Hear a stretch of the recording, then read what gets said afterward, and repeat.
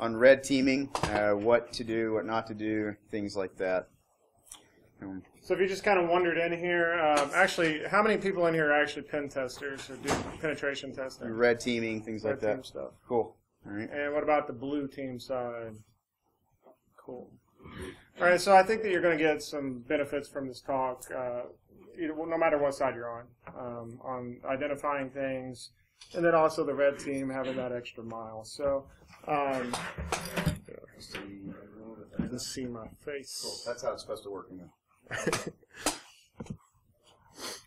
Scoping.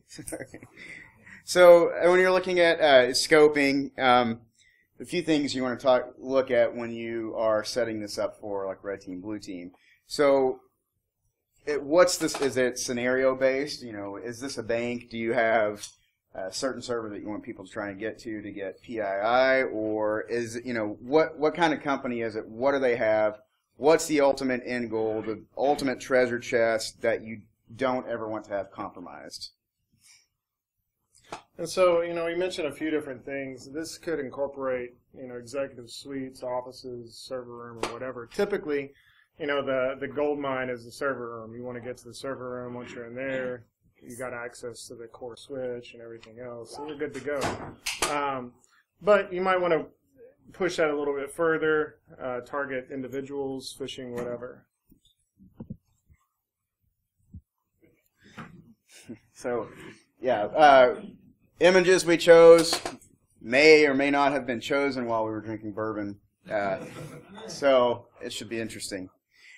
Reconnaissance. So we're hopefully all familiar with open source intelligence. Obviously, that's where you look at the target and you see, okay, what departments do they have? What are some names of people in the departments? Things such as LinkedIn, Google. So many resources out there where you can go and sort of get an idea of maybe who you want to go after, or maybe just fill your backstory. That way you can have something intelligent to say when you encounter someone. This could also be even the job postings. You know, what kind of environment, what kind of tools? Is it a Cisco environment? What is it? It's important to note that stuff because it does help you flesh out your backstory. So if you get backed into a corner and someone's asking you questions, you're like, Aruba. I don't know. We don't use Aruba here, so you're automatically caught and you're compromised, right? So you want to make sure that you adjust whatever fictitious story you come up with accordingly. And doing this also, your employee culture. For example, right now, I got long hair and a beard. That may not be the best appearance to go to some places because they may have we deal with some federal clients that they have restrictions on that. So you want to kind of pay attention to how the employees dress. You can observe that from a parking lot or whatever during lunch breaks, seeing people come in and out, a Starbucks next to the company. Easy to also look at their badge, how the badge layout is, get a good idea of that. You know, if you want to clone the badge or steal it or whatever, you know, those are opportune times to do that. So always pay attention to the culture and dress code. And that goes right along with the prepared guys. Is everyone wearing a suit and tie? And do they have maintenance? Or is there construction going on? Maybe they have construction and they have guys from AT&T or something walking around with hard hats and clipboards. So just those are all things to pay attention to. You know, what's going on? What can I jump in and become a part of? So those are all things to just pay attention to before you go in. You know, a good thing to do also, if you look at the visitor log at a lot of these companies, as soon as you walk in, you can see a list of the vendors too. So you know, okay, well, just drop a name, Kodak or whatever. They've got these vendors here. Now I have a list of some guises that I can go home and start creating or ordering uniforms or whatever. Yeah. So pay attention. I mean, those are little things that sometimes we don't even consider because we go in there and we don't think, oh, well, they got the sign-in log right here. Now I can drop a bunch of names, departments, and contractors, vendors, etc. Yeah. Be bold and confident also. This is very important, especially for social engineering. If you, I know a lot of people, there's some guys on our team too that are great social engineers, little technical knowledge, and then there's some guys with extreme technical knowledge, and then they get really nervous when they talk to people. So it's important that before you do any kind of social engineering work, especially on site where you're face-to-face with somebody, it's a little bit more intimidating, that you have that confidence, that you display that ability to roll with the punches or even improv. No. You can do it. Well, that was weird, don't it? We should not do that at the same time because that's good. We should do that too. Do it. So let's get into a quick war story. There was a client that me and another guy were going to, and it was in a small suite. They were a new client. We weren't really sure what happens after hours. You know, what time do people leave? We figured around 4:30, 5 o'clock, but it was hard to tell with the single point of entry, like who else who stays and works late. So we found our way up the stairwell, and we heard voices on the other side of the door. We weren't sure if it was cleaning crew or if it were employees. So basically after they had a pretty poor system, luckily for us, to get in. It was just the 4-button pin entry. So on our 13th try, we guessed it. We opened it up, and it was the cleaning crew, and they just so happened to be going through another door as we came in, so they didn't even see us. So that kind of goes along with what Tim was talking about, be bold. We could have been, scared to be caught or whatever and never taken that chance and heard voices and turned around. Long story short, we walked around the place. There were supposed to be security guards watching the cameras. We found all the information we needed to find, and then we always want to give the client the chance to catch us, give them the benefit of the doubt. What can we do so that we can be caught? So we stood in front of the glass doors, and there was a half-inch physical gap between the doors and a motion sensor on the other side. So I had a clothes hanger and some napkins. I tied it and stuck it through the door, and I was like, well, let's see if the security guard's paying attention. Literally standing there doing this. And then the door actually didn't open. I think the degree was too much to pick up the thing. So put it down, laid it there, and then we stand in front of the door. We face the camera, and we start doing jumping jacks. So, and the security guard never came. So we did that for about 5 or 6 minutes, and we got tired. So, again, that's, where is security? So that's kind of just pay attention, when does everybody leave, on top of you got to take some risks.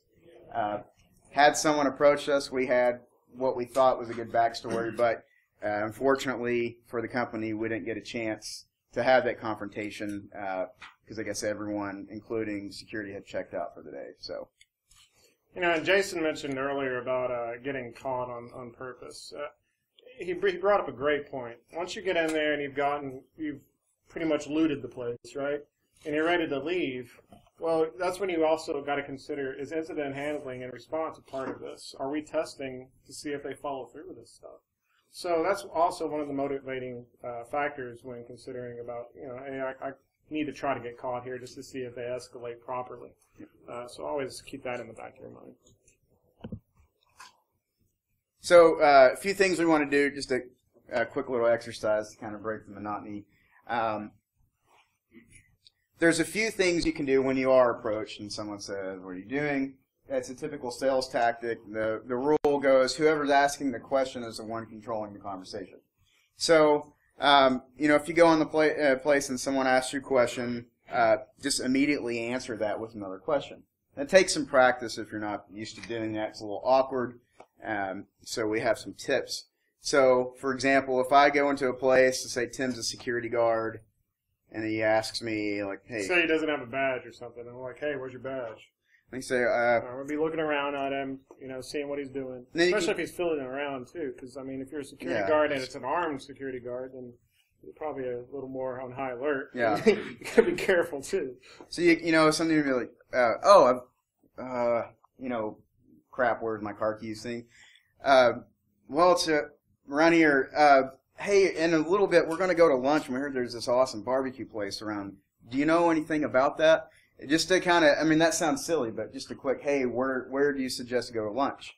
And so it's a quick way to put the question back on them, and hopefully they're cool enough to answer it, then you can kind of get some camaraderie going on, build that trust, and eventually, I left it in my car, I'll be right back, I'll go get it, which is much easier than oh, don't have one. Okay, well, you're coming with me, caught me. and then you're busted, So at least you have a way to get out and try again later. Have anybody in here watched Brooklyn Nine-Nine? Well, recently they broke into the FBI, and the guy, the captain's up there, and he's talking to the security guard, distracting him, but they found out prior to that the security guard loves Sex in the City. So he goes up there, he starts talking about Sex in the City, and they get in this conversation about it forever while the other guy's sneaking in. So if you have a team, if you're doing like a Tiger team kind of approach or a Red team approach, and you've got multiple consultants or pen testers on site, then being able to carry on a conversation like that, and just even, like Jason mentioned, looking at the stuff on their desk. They got an action figure on there, Captain America or whatever. Oh yeah, is Captain America really your favorite Avenger? And then get them going and start talking about that stuff. And they're completely invested in that conversation. Yep. And it's a little bit easier to fly by. Yeah, redirection. So, The Stranger. This is something that, a bit of improv, if you don't have time to take like acting improv classes or anything like that, a free way to do it, go to the mall, sit down next to a total stranger, have a conversation about your entire life, but your entire life is something that you are making up on the fly. You never tell them the truth. And do it in a way where it's believable. And if you're terrible at it, you're gonna know that you're a bad liar. Keep trying that. You can also try with the redirection whenever someone asks, just a simple conversation, whenever someone asks you a question, answer them with a question. Again, that kind of takes practice to do that where you're comfortable and where it seems natural, as opposed to, stuttering a little bit and making it look unnatural where I'm trying to get you off track. So, practice that. It's a good way for improv. So. Got to volunteer. Volunteer. Eager. It doesn't hurt. There you go. New Horizons. Right. You can stay there. So, let's try this. I'm just going to talk to you, and you're going to feed me a bunch of BS the entire time. So. I'm going to feed you. Yeah. Hey, how's it going? Pretty good. How are you? Good. He's having a terrible time. He just told us it was good. Fail. So, what do you do for a living? I'm actually an instructor. Oh, what do you teach? I teach CISSP classes. I teach everything from A+, Security Plus, Network, CISSP, CEH, and a few others. Okay, so are you teaching for EC Council, or are you teaching, what are you doing? No, they're basically certification preparation courses, and yeah. Okay. So was any of that true? You work for New Horizons, so I assume that's true. I kind of felt like you were telling me the truth the entire time. Some of I teach, some of I don't. Okay, yeah. Okay, but, even building on something that you're more comfortable with, right? Because if you're detecting a lie, you can tell when somebody's usually nervous and jittery. If you've got kind of an established background in something already, and you can plug that in there somehow, use it. Because you're going to be a little bit more naturally comfortable talking about something that you're used to, right? So the exercise number 3, going in cold. This is kind of an exercise we were working on when we were trying to make a class, like a workshop for DEF CON, and I think this is a good exercise maybe to do with some of your coworkers and stuff. But you say, hey, one person's a client. They know 3 things. They know the name of the company. They have the name of the company. They have a point of contact's name, and they know where the server room is. The other person's a pen tester. You're dropped in. You don't know anything other than the name of the company and where it's at. So you're dropped in the parking lot. Last minute, you're in. You approach. You walk inside. Bam. Your goal is to find out those 3 things without giving yourself away. Yep. And by directing the conversation. How did you find that out without walking in and saying, hey, what do you guys do? And what's the name of your network manager? Oh, your server room. Where's that? Okay. So doing that kind of exercise can help you with improv, but also just thinking on the fly and tying all 3 of these exercises together. Because improv is so important, and I encourage a lot of people that get into social engineering, and whether it's over the phone or whether it's an email or on site, to take an improv class, especially if you're engaging in real-time conversation. It's easier with an email because you can pre-construct it and you can edit it as much as you want before you send it out, unless it's China and some poorly worded phishing email. But if you do that, that's a little, it's not as hard. But when you're talking to somebody on the phone or you're face to face with somebody, you start sweating, and it's hard to get that adrenaline back down. You have all those nonverbal cues that you oftentimes don't even know that you're doing. Exactly. So, you want to try that? Somebody, you try that. we could. Anybody else want to volunteer? We haven't tried this in a talk yet, but why not? There you go. All right, go for it, Tim. All right, so I'll let you crash and burn if it doesn't go well. All right, there we go. Everybody make fun of me. Huh? What's your first name? My first name? Okay, are we doing this now? Tim. Tim. Okay, so you blew it, Tim. We're done. Got it. Okay, so let's say this. You're dropped in. You've got to find out what they do, the point of contact's name, and where the server room is. Client, point of contact, server. Yep. Okay, so you walk in, security guard looks at you. Hey, can I help you? Tim. Yeah. Listen, I'm here, and my boyfriend is works here, and I know that he's been sleeping with Tim. I know you. Oh. Yes. That's incredible. We'll talk about it. I don't care about your pen testing or anything, and I just want you to stay away from him. All right. Well, I feel a little threatened, so we're going to get you out of this building as soon as possible. And that's actually he deserves that round of applause. Yeah,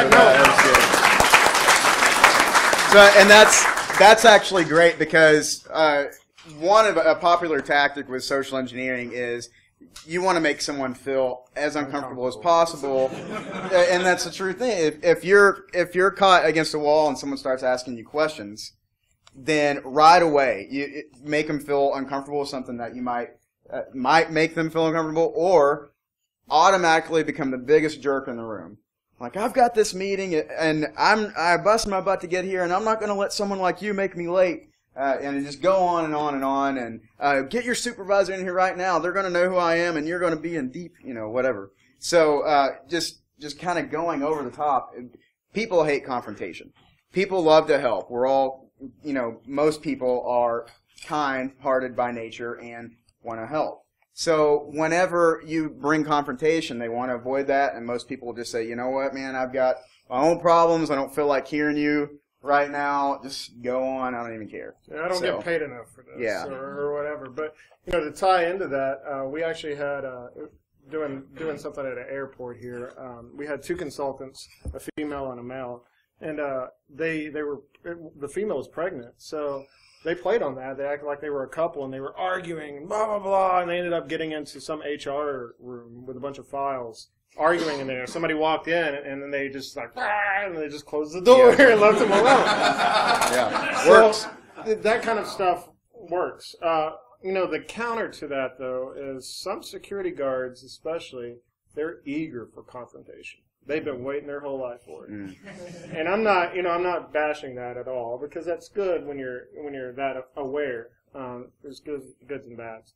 So always kind of weigh the situation and try to determine what that person's like. You generally get a vibe of somebody, right? If they're angry or they're very defensive off the fly, well, maybe you don't want to start throwing the abrasive tone, right? And sometimes you got to be a little nicer. And we don't want to, pitch any specific books, because there's some great books out there, but this is one that I'll let Brent I won't say the name again because we're not trying to endorse products or anything, but this is one that I've been reading, kind of revisiting. It's got some good refreshers on body language, nonverbal cues, how to speed read. It's written by ex-FBI agent, and it's a guide to speed reading people. Things like eye blocking, nervous habits, ways just to really pick up to see if somebody's hiding something from you or hates you. Maybe. Thank you. Welcome. That's what everybody's. There's a few different ones out there, but this one it's a really good. If you've had classes before on body language and reading people, this is a really good refresher for that. Otherwise, if you're brand new to it, some good ideas, but maybe things that you want to sort of study a little bit more in depth. So And this is good for red team and blue team, right? yeah, we got a question right here, Tim. Can you address how would you respond to the eager for confrontation sort of security guard in that situation? Well, a lot of prep work, I think. Especially, I mean, I usually like to fake a badge or forge a badge and have that on me at all times. And we're going to get into what we consider our backup plan, too, for just those people. Without getting into it too prematurely in the talk, I will say that, you know, you do handle it a different way. You got to be a little bit more nicer. You can't let them know that you're defeated either. So being too nice or lowering it too low, now I don't have confidence anymore, and I feel like I'm kind of getting caught and slowing down my engagement. Yeah, So people that are good at their jobs, they pick up on that feeling of defeat automatically, and some people it gives them even more of a feeling of power to like drag you out into the parking lot. So one of my other pen test jobs too that I did prior to Solutionary, I was on site with a guy, and there's a security guard. There's side doors, there's back doors, you know, but he goes in the front door, and there's a security guard there. So you also need to choose how you're entering the building. If it's just one area and there's a security guard there and a man trap and all that stuff, then you know you're restricted to that area. But oftentimes, like an emergency exit or the side doors, especially around lunch, you see people coming in and out. Those are opportune times to tailgate on the side, especially if you got just a fake badge or a flipped head badge or something like that hanging across your neck. Most people don't pay attention to the sound or the color of the proximity reader. If you're following behind them, you just go through the motion.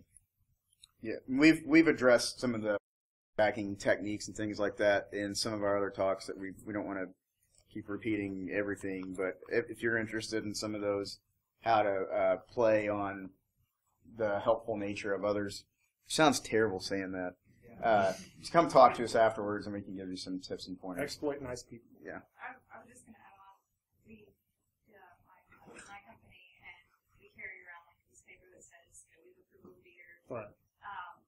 And we had a security guard that was kind of confrontational with one of our guys, and we were told like one of the first things, like your instinct, like if you get caught, you're kind of scared. You want to reach for your paper, but don't reach for your pockets because if you do have the security guard that's like waiting for his opportunity, like. Don't be quick to like reach for things. Oh, I got this plan. Yeah. This escalated quickly. Yeah. I keep my letter right here. In my Velcro. Yeah. Moving along. So, the anvil, that's an awesome bag to carry on. The setup, again, Google results, fake pictures. So, in the abstract of the talk we mentioned, we're going to talk about forging fake IDs, which we have to be very careful on what we talk about with that. We've kind of been asked not to get too in-depth with that, but yeah, Tim, do you want to talk about that so I don't get in trouble? Yeah, no, I mean, okay, so depending on the kind of ID that the company uses, you know, there's kind of that line, right? So always make sure when you're doing your kickoff call, you know, even prior to that, you're writing up your statement of work. You're talking to the client saying, hey, here's kind of here's our methodology. Here's what we usually do. We're going to try to steal the badge. If it's RFID, we're going to try to clone it. Or if we don't have the time, we're just going to try to make in Photoshop, print it off, put it on a blank badge. Or take one. So, just always make sure, I think, the most important takeaway to that is to discuss it with the client prior, just to make sure you're in the good. Because if they've got some kind of the military IDs and stuff like that, and you're forging that, you're kind of getting some shady waters there. Yeah, and you also don't want to, forge badges and impersonate officers and things. That is a felony. So, Google results. So if you walk in and you say, "Hey, I'm Brent with Microsoft. I'm a Microsoft rep. I'm here to talk to James in the IT department, head of IT." Some people will say, "Okay, well, they'll actually take the time to Google." Or if you're trying to set up a meeting, "Hey, do you have some time on Tuesday? This is who I am. Here's my number." There are a few websites out there where you can actually pay and have them generate fake Google results. So when you search Brent White, Microsoft, It'll come up in like Microsoft sales rep, things like that. So now you have that digital footprint, and there are also again, we don't want to mention specific apps, but there are also apps out there that will spoof your number. So if you're doing social engineering call or something like that, you can call and it'll actually have, say, if you know like the internal extension for the IT department. So you make it look like it's coming from, 1232 or whatever, and someone answers it and like, oh, it's IT department calling, but you're nowhere in the building, and then you can say, hey, this is so-and-so with IT. You need to go to this link and install this patch really quick. So those are just some helpful tools to help kind of build your credibility with your backstories. Yeah, like forwarding numbers to like Google Voice and stuff like that. Having the area codes important. When I first started, we were talking about mistakes, or Jason was talking about mistakes. When I first started, I forgot to block my number. And I called, and it was from an area code completely on the other side of the United States. And they're like, wait a minute. And they caught me just off of that. So if you're doing any kind of phishing from a phone number, and, if you're not blocking it or something, it's always good to have forwarded numbers. Mm-hmm. You mentioned the letter of authorization, and you were talking earlier. So what we usually have as our backup plan is a fake letter of authorization. Yep. So what is this? And I got an example on this next slide, but basically you're going to take your letter of authorization. You don't want it to be exactly word for word, but you want to just kind of strip out some of the verbiage, make it as vague as possible. So I'm allowed to do this, this, and this. And then you also want to have a fake number. Like I usually use Brent. Brent usually uses me. Point of contact. Brent's from ABC Corporation. He's from the office of the CISO, and here's his phone number. So, if there's a problem, call this guy. So what happens is you get this guy that's really confrontational, and you're like, well, crap, I'm going to end up having to pull my letter out. Well, I don't want to do that, so I'm going to pull out my fake one first. And here you go. I swear, this happened to me. I had a security company. These guys were armed, too. And I had been walking around a while. I got in through the emergency exit. They had the alarm off during the day. Picked the lock. They just had a basic tumbler lock there. Got in, walking around, doing my thing. And I was looking through a shredder bin, and the security guard comes up to me, and I'm like, hello. And he's like, well, what are you doing? I'm like, oh, I'm just, I'd torn up something, and I just want to make sure I ran to the shredder. He's like, oh. Let me see your badge. And I showed him. He's like, no, let me see your real badge. I was like, oh, this guy's good. I'm like, all right. I was like, well, come here for a second. And he's like, yeah. I was like, all right, well, here. And I show him my fake letter. And I was like, so keep it on the down low, and if you can, let the rest of the guards know. Yeah. And he's like, okay. So he does that the entire time, the rest of the engagement. The security guards don't do anything. I actually had one of the guards smile at me when I was walking by. And so, yeah, you have that instant connection where it's like, oh, there's this cool thing going on, and we're in the know, and nobody else is. But they feel a part of it. He actually said, I'm with security too, and I'm like, obviously. And so, you make them feel like you're working together. So even exploiting what Jason was encouraging is that, oh yeah, I'm doing this. Well, you're able to lie about it easier, too, because you're actually there for that test. But you have a fake name. You have a fake company name. And if you're testing incident response, this is an excellent way to test that. Because are they escalating it properly? Did they call that person? And if they did, how did they know that that person is the authority to grant this permission? They don't. So they should have a list of that. So this is an example letter. This is actually one we've used, and we've truncated some of the data and the logo there. But if you memorize it, you get a prize. We don't. I know it's pretty tiny there, but you'll see that we even get into some of the details about lockpicking, dumpster diving, and stuff like that. I changed it. I could be there 24/7. I expanded the days. Mm-hmm. I put a bunch of BS in there. And I also said that I could walk out with company resources. So that if I had a laptop in my hand, he wouldn't say anything. So this has, I've never actually, I don't want to jinx myself, but I've never actually had to use a letter of authorization. Anytime I have had to, I've actually used a fake letter, and it's worked. And so, you're giving them another chance. They did well, and it should be in the commendable practices. Yeah, their security awareness is there. The guy stopped me, no question, saw that it was a fake badge, but he didn't follow through. He just took my word for it. Mm-hmm. And that was my backup plan, my ace card there. And so I really encourage fake letter of authorization. It could probably burn you in some instances, but it's a good backup plan. Yes. So what would it look like for you to have to use your real letter of authorization after just presenting a fake letter of authorization? I'll get to that in a second. I'll get to that. I'll let Brent tell you that one, really. Yeah. Wait a minute. Yeah, it's not good. Go ahead. Okay, and then show up with the real cops. They really caught you. Well, in the rules of engagement, I'll get to the story in a second, but we actually put in there that the client has to go through all extent so that, and it specifically says... It's actually on the bottom there. Let me find it, 1 second. About local law enforcement. Yeah, anyway, it says they have to go through all measures to make sure that we are not detained by company, local, or federal agencies. Basically, if we get caught, hey, don't arrest our guys, because that's going to suck. So, anyway, these are really generic non-disclosure agreements. I wish that we could leave the real ones on there, but these are very similar to ones that we have crafted. The one on the right, I basically sat down in a coffee shop that was connected to a building during breakfast. Saw it as I was sitting there. I just crafted it on my laptop while I'm looking at people.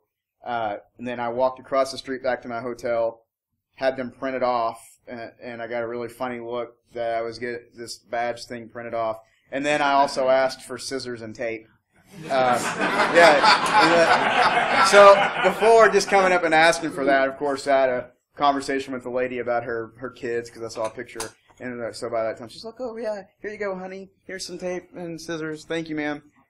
Did that, went back across the street. And so, I mean, it's just that easy. So, with mine, it was funny because I got there and I had no idea what their badges looked like. And I only had a couple days. And that's what's kind of crappy, too, about some of these assessments. And we're actually doing another talk that, about checkbox security. When you guys are doing this kinds of stuff, don't always just do the minimum. And, let's do a pen test. Let's have it done in a week. Okay. Well, the bad guys have a lot more time and a lot more resources sometimes, too, if they're able to expand that window. I don't care about a testing window, right? Yeah. So, but when you're rushed like that, sometimes you got to think on the fly, and it helps to do that. So what happened was I got in, again, through the emergency exit, because companies, if you guys have fire escapes and stuff and you've got an external lock facing outward, upgrade the cores. Don't have these old ancient cores that have been in there probably since the 90s. Yeah, buy a Medco or something. Cheap stuff. Yeah. So, got in there, and I actually got into an administrator's office, and she had letterheads, she had envelopes, all this stuff.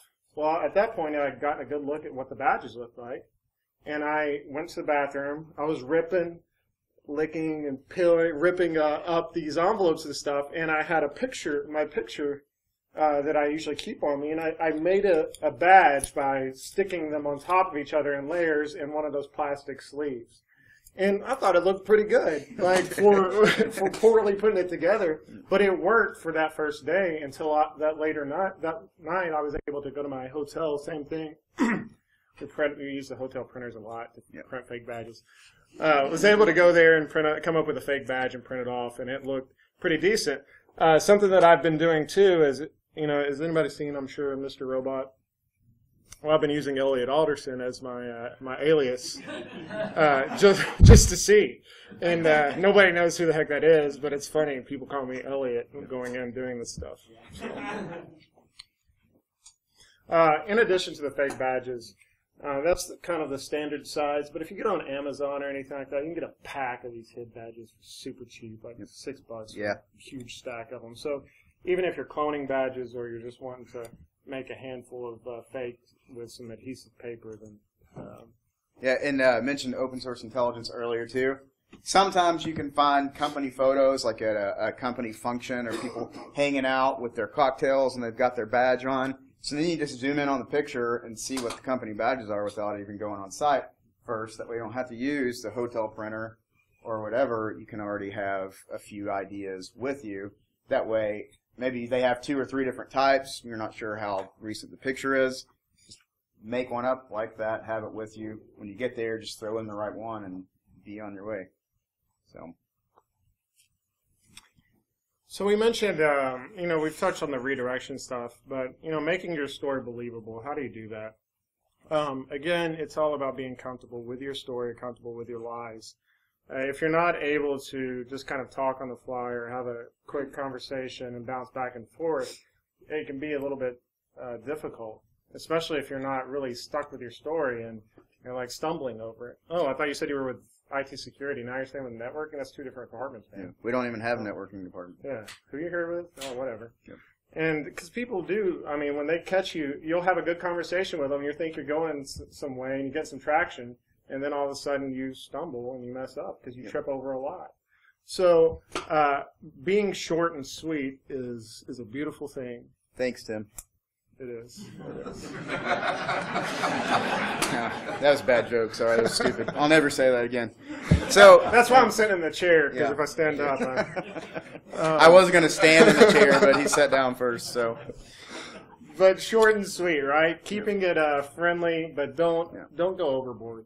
If you're talking and we're like blah blah blah, and I just start talking about a whole bunch of stuff, and I get so involved in my side conversation, my distracting conversation, that I end up giving myself away. Yeah. And it's happened before. So, just like what they tell a lot of people if an auditor comes in, hey, say the bare minimum. Don't tell that auditor this or that, right? Same thing for us. When we're coming in testing or doing an assessment, we want to keep it vague and let them fill in the blanks. Yep. We did a talk a while back, and I mentioned a story, and I won't repeat the story, but the lady filled in all the information for me. She just looked at my badge. I'm sitting there talking to her. I told her I was new, and she was like, "Oh, you are?" And I was like, "Yeah." And I was looking for the network manager guy, and she filled in his name. That's huge Isn't he in this building? And I noticed that there were generators on the side of the building. These power generators. So I assumed, well, they're just data centers probably in here, right? So I'm in there, and I'm like, okay, well, I was supposed to meet him in the data center. And then the security guard comes up because somebody had called and said, hey, there's a guy up here wandering around. What's up? And the security guard came up. She vouched for me. And anytime you're able to establish that rapport with these people and they vouch for you and there are actual authorities in there, it's good. You're good to go. So even just reining back your conversation, letting them talk and fill in the blanks for you, it helps quite a bit. It's amazing how much people will answer things for you without you even asking them the question. Another trick that we'll use too, just to kind of build on that, you're talking to someone on the phone, hey, we're from IT security, we're doing a quick password audit, just want to make sure that it meets password complexity. We're showing that your current password is kittens13. No, my password is, and then they'll say, oh, okay, well that meets the requirements, thank you so much. You move on. So just, just learn how to just let people assume that you know the answer, or they'll give you the answer so much. So that's another thing for everyone too, if you're not on that side of it. Just be careful to not blab everything, like, oh, you must be looking for the server room right there. I know where that is. Let me show you. Yeah. Oh, okay. So anyway, just be careful what you tell people.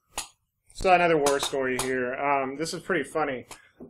Me and another coworker, Drew Culbertson, we were going in, and he had a contractor badge. Well, I had a fake badge that I made up. He was a contractor, and I was his escort. So we walked through the front, where the security guard is, who was preoccupied talking to some people. There was a turnstile. We jumped over the turnstile, walked right in. They didn't say anything. I'm like, oh, okay, that's a very oblivious security guard, but whatever. We're in. It's parkour day in the office. Exactly. So we walk on in. We go to the the networking department. Well, they got a proximity reader, but they also have a lever handle. So you use an under the door tool, pop it. Nobody asked or said anything. There were people walking by, and I'm like, drop my keys. Has I'm anybody sorry. not seen an under the door tool? Hang on a second. Keep talking. So I'm using it. I get in. Oh, darn it, I don't have the networking department. The end of the door tool is basically it's like this thick gauge wire kind of hooks. It's like this long. Got a piano string and a little pulley. So you shove it under there, and when you pull it, it hooks on the latch, and you pull the piano string, and it gives, and it's enough gauge wire that it's strong enough to pull it down. Yeah. Yeah, it scrapes against the side of it. It's very loud. Yeah. So and we were kind of being loud at this point because we had gathered some other things, and we were like, oh, okay, whatever. Let's just prove that this sucks. So we did it. We got in the networking department. Well, the networking department's connected to the server room. The server room has a hard lock that bypasses the electronic lock. So I go over there, and Drew's looking out for me, and I pick the lock, and I get in the server room. Well, in there, they've got all kinds of stuff. They had an instruction booklet on how to remotely connect using the VPN. They had a list of some accounts. Mm-hmm. They had their security system was already logged into for their IDS and stuff, and so I saw the username there, and I could have just went through and got a bunch of data, right? So after we're in there for a little bit, we decide to leave, and this is where the funny part. We walk by this room. It's a security control room. It's labeled. We look in there. You can look through the glass. It's not shaded or anything.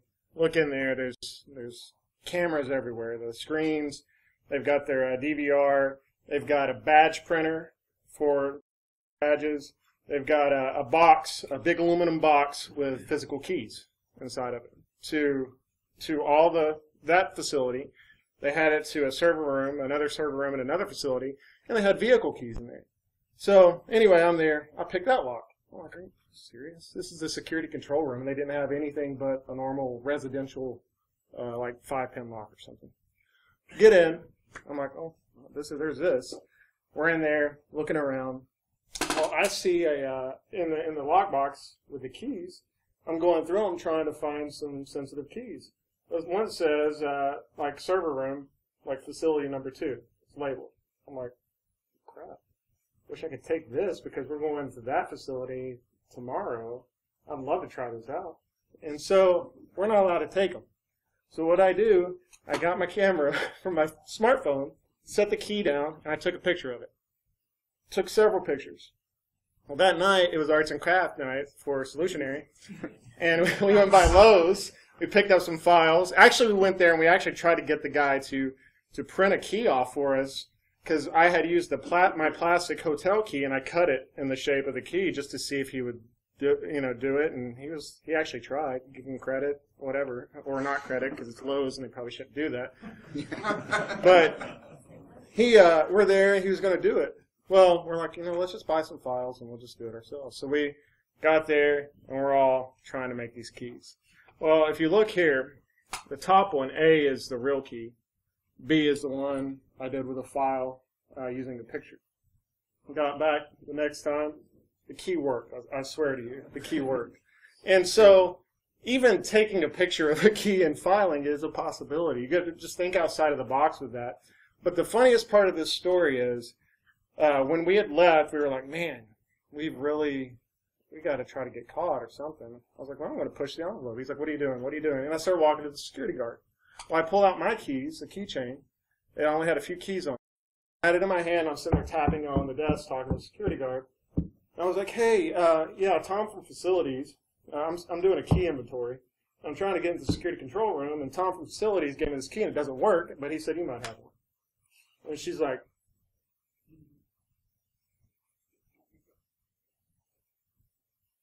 you better return these. And she handed drops them over. her security. The security guard gave me the keys. Bam! Just in my hand. I walk. Sure enough, it opens the security control room and all this other stuff. So, what I really encourage, and from this war story, out of anything, was security awareness, especially if you're hiring a security vendor. You've got a contract company that's there, and you're paying them X amount of dollars to maintain your physical security. They're one of the first barriers that people have to go through. And if they're willing to just hand over the keys because someone said, a name from facilities was blah, blah, blah. Well, why does this guy need my keys, and why doesn't his key work? And she didn't even pay attention that key didn't even look anything like the number. A quick phone call. Number 69 key or whatever that was.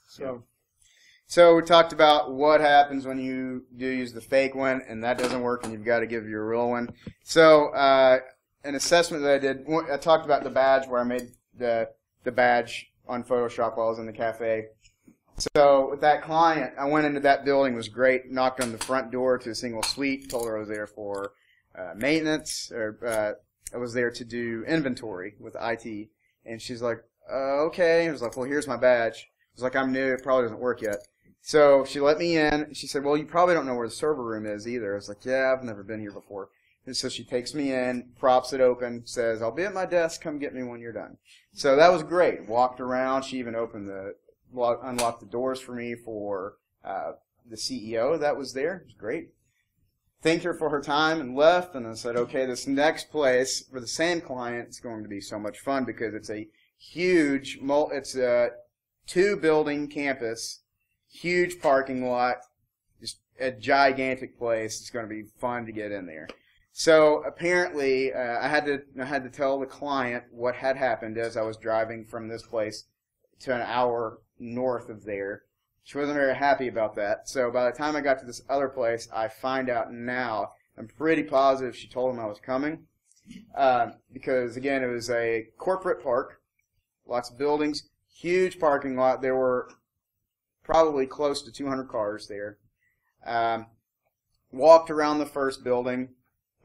People were pretty good about not giving information because the previous year, Tim actually did an assessment there and just tore him to pieces. So this year, it wasn't going to happen again. They were sure about that, whatever they had to do, whether it was telling their people, hey, this is going on right now, look out for this guy. So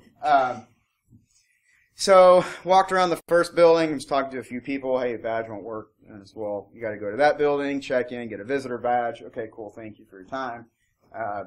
Saw a few stairwells I was looking at, maybe going up later after I'd walked around the other building.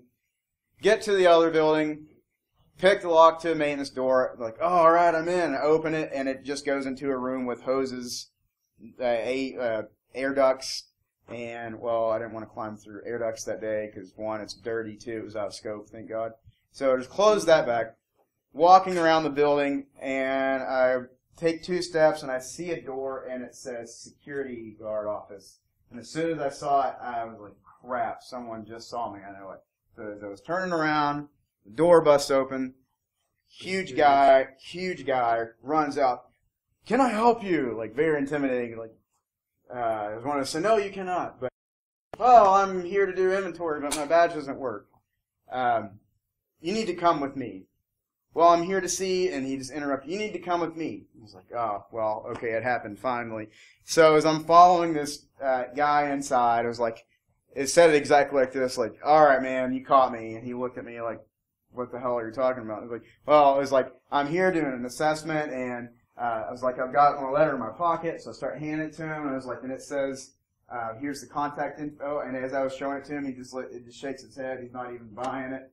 And I was like, but seriously, here it is, I need you to look at this, please. And he's just not listening to me.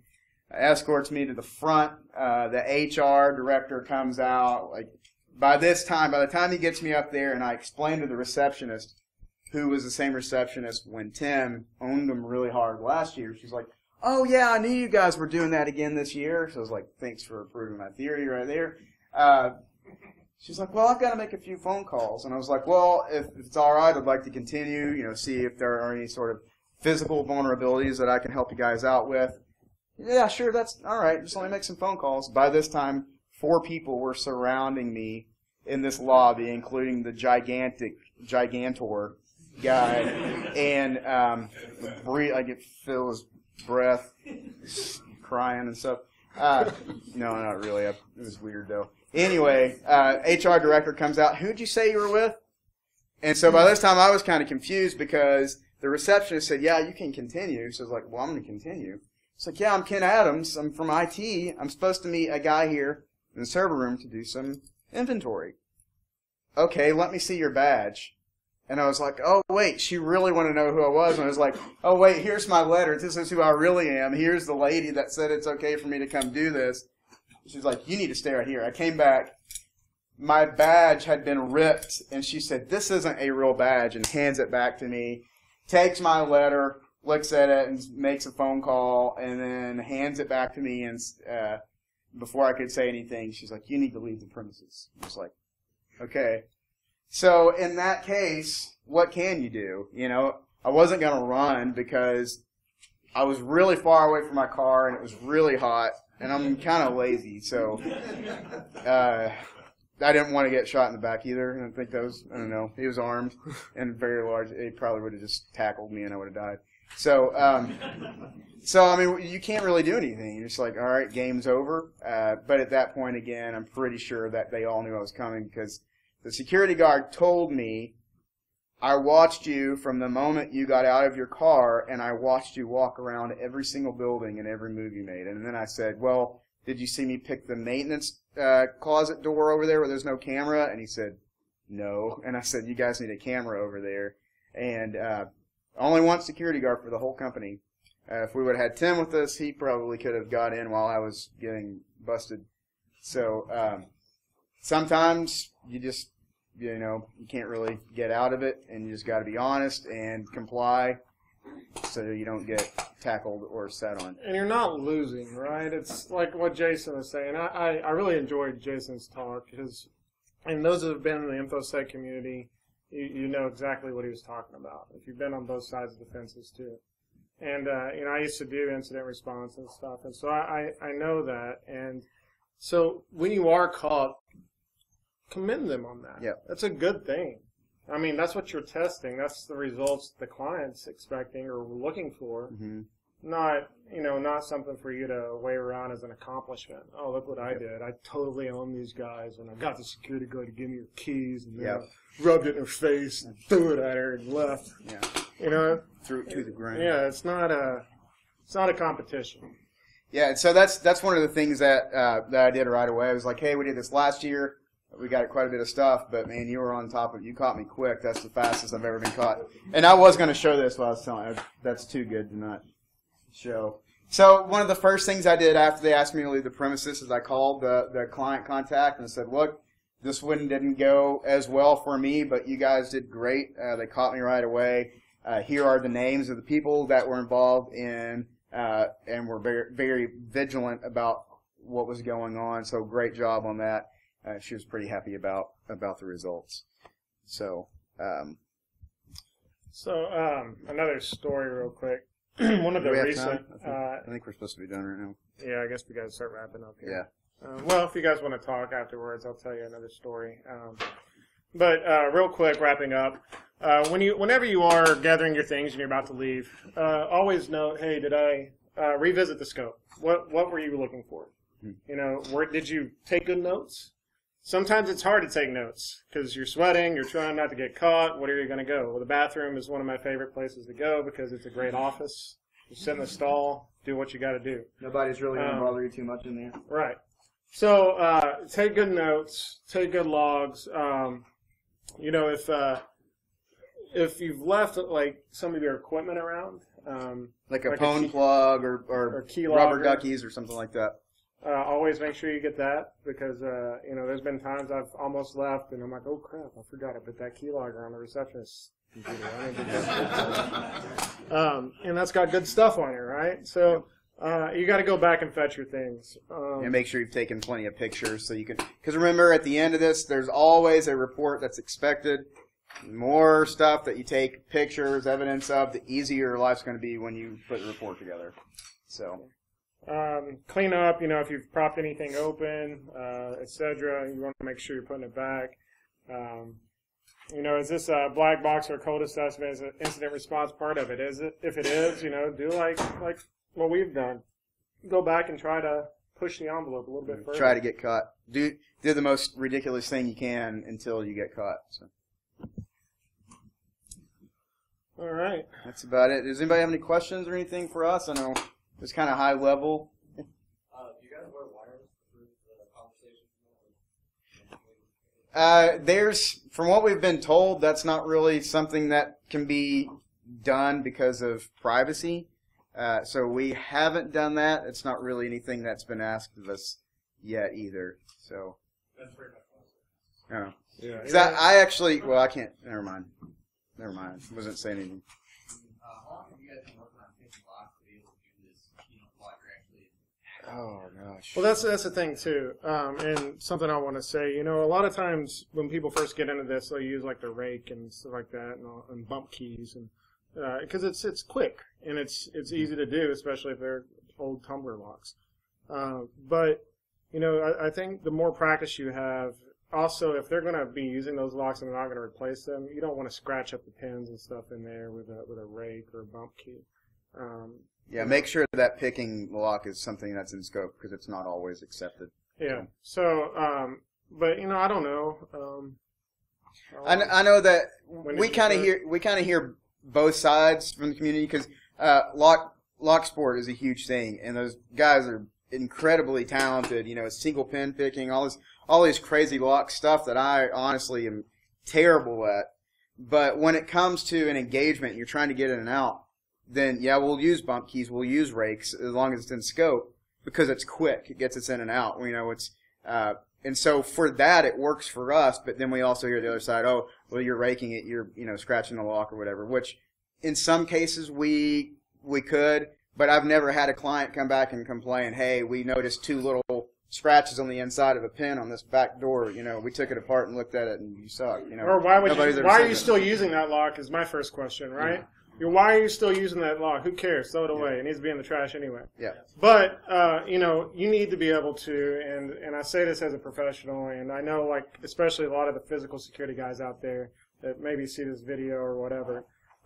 It's important that you get skilled at using like single hook and Bogota and stuff like that, because it's not just rake and I'm in.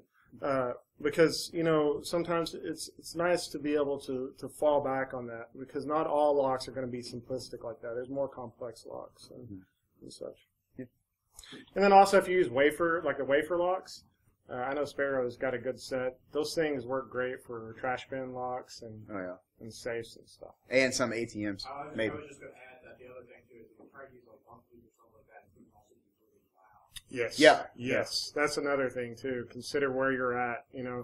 Being in a stairwell outside, with cars and stuff, it's probably more practical, but doing it on like an executive suite door or an office. Yeah, where you're not sure who's on the inside and who's like kicking the door down or what's going on, and they just come open it for you and then call security. You're taking a special needs posture, Special needs posture. handicaps or streams. Like wheelchair to gain access to doors. No, but I used to do loss prevention. I saw a lot of people that use that to steal stuff. Yeah, But no, I haven't. I know the assessments that I've been on, there hasn't really been like kind of the opportunity to do that, because a lot of times we'll do so many of these things, they'll send us one at a time. That maybe if it's like if you have a team and you have somebody that can kind of push you through or something, it would work better. But I haven't had the chance to do that. But that is actually a pretty good tactic. And it goes back to the whole, like, oh, I got my arms full, can you hold the door open for me? Tactic. If you got crutches, or especially crutches, a little more easier to move around with if you have to run or up the stairs. Or And especially when it's raining too. You're getting soaking wet, and crutches. For what angle is not going to hold the door open before it down? Exactly. Yeah. Exactly. So So just think, I know it's a terrible, when you're talking about it, like, man, that is so wrong. But the reality of the thing is that you have criminals out there that don't care, and they legitimately do these things to gain access. So it is good to practice those things so that people can be aware to strengthen your security posture. So unfortunately, that has to be something that people consider. So We'll take one more question. it's a little offbeat, but given what you know from doing these assessments, what would you do in your own home or one of those like houses converted to an office kind of thing? A moat. Yeah, of fire. sharks with freaking lasers on their heads. No, I mean there's a lot of different things. So windows are one of criminals. That's one of the first things. They'll pop a window open because a lot of them they just have the little, you latch your window and it's either plastic or even if it's like aluminum or something, it only maybe like a quarter of an inch that it goes in. So if you just get a good screwdriver, you hit it really hard, it's going to pop that and you go right in. Get stronger locks, or if you want to look kind of like an old lady house, you don't really care, get some wooden doily, stick them in there. That way, even if they pop that lock, I mean, there's a physical thing that's keeping the window from going up and down. Yeah, landscaping can be a good deterrent. I mean, there's a lot of things you can do. Just lighting. Just the basic cheapo locks and things that come on your house. Upgrade your lock. You can actually upgrade your door frame so people can't bust through those. There's a few cheap options to actually strengthen your door frames, your locks, and then home security systems. So. A few side locks and stuff. Another thing too, real quick. I know a friend that runs a home security company, and he was talking about one of the things he commonly sees is that the stuff upstairs, like if it's a multi-tiered house, the windows upstairs are often neglected. Mm-hmm. I only have X amount of sensors I can put on, so I'm not going to put it on that. Well, then you've got your garage door with a cheap, Walgreens padlock on it, and it's got a ladder in there. Okay, well, thanks for the ladder. I'll just go ahead and climb up here now. Yeah. But he saw that a lot. Or ladders on the side of the house. If you've got that stuff, please put it away. Yeah, don't help them out. Yeah. Here's a hammer and some bub keys I bought for you. Ladders on the side of your neighbor's house, just as bad. Yeah. Right. Real quick, just back to the lock. Are there any laws or anything that you run on professionally? State by state. Yeah, certain states. I know Tennessee requires to do lock picking, you have to actually have a locksmith license. And I know certain states have laws about actually owning and purchasing lock picks. So just check with your local state laws. Yeah, and if you're actually part of a red team thing, I like to have somebody on the team that has a lock picking or the locksmith license, just because you get access to some other tools that you may not be able to have access to. Yeah, but as far as your average pen tester or whatever, including lockpicking and stuff and the things, again, it just depends on the state and the client scope. TSA has never given me any grief aside from the jackknife I keep, like the Southward jackknife I keep, because it looks like a knife, but I've never actually had any grief as far as the airport goes with that. But again, it depends on what you're taking to and what you got in there. You gotta. Sometimes they'll give you issues about a shove knife too. You can explain like, no, it's not a weapon. It's just an oddly shaped piece of metal. So. My teeth. Yeah. All right, guys. Well, I think we're a little over time here, but if you guys have any questions afterwards, feel free to talk to us. Thank you.